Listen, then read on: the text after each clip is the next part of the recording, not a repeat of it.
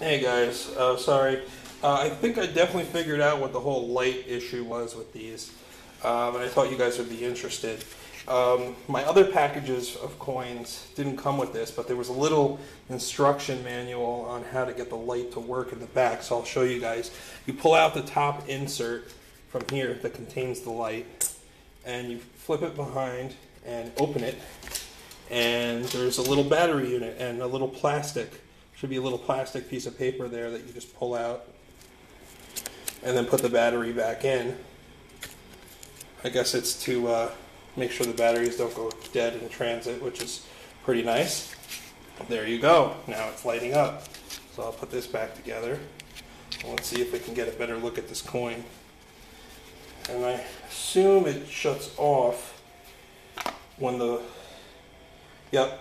I was just checking, you know, like when it's sealed, closed, the light shuts off. It has a sensor. But when you turn it on, how cool is that? Let's see. And that is the Wombat. Let's see if I can get it. I'll get it standing up for you guys. Oh.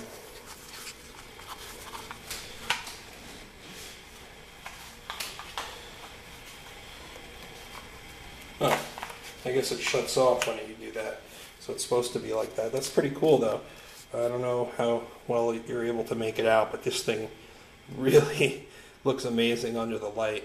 And I think you're supposed to see it under the, you know, complete darkness and then open it up, and it's supposed to shine the brightest and expose the opal to its fullest potential, I guess, under a dark light condition. But anyways, so I just thought I'd throw that out there for you guys.